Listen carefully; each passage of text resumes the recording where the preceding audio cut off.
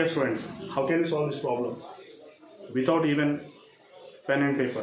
It's very simple. You can just see here, this is 50 ohms, this is 50 ohms. Means they are in parallel connection. ये दोनों parallel connection के अंदर है. ये भी 50 ohms, वो भी 50 ohms. And पूछा क्या? What is the potential difference? ये potential difference पूछा. So how can you find out this potential difference? किस तरह मालूम कर सकते? इसका शॉर्टकट क्या है बताओ? सबसे पहले नेट रेजिस्टेंस क्या है? AB 50, AB 50. This is also 50, this is also 50.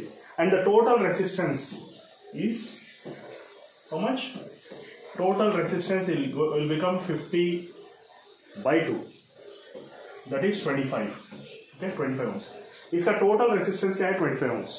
Then what is the total current? Total current क्या है इसके अंदर? Total current क्या है? Total current. Total current is nothing but total potential by total resistance. Total potential is 2 and it is 25. इसका मतलब यहाँ पर जो करंट जाने वाला है वो क्या है? 2/25. बस ये 2/25 है. इसका मतलब ये है कि इसके अंदर जो करंट जाएगा वो 1/25 है और इसके अंदर जो करंट जाएगा वो 1/25 है. और इसका पोटेंशियल क्या है? What is the potential at this place? It is nothing but current into resistance difference. Current into resistance difference means 30 minus 20. Bas, it is going to be 10/25 is going to be your answer. That is 0.4. Your answer is 0.4. Okay. Bas, itna sa hai. Hope you have enjoyed this one. Thank you.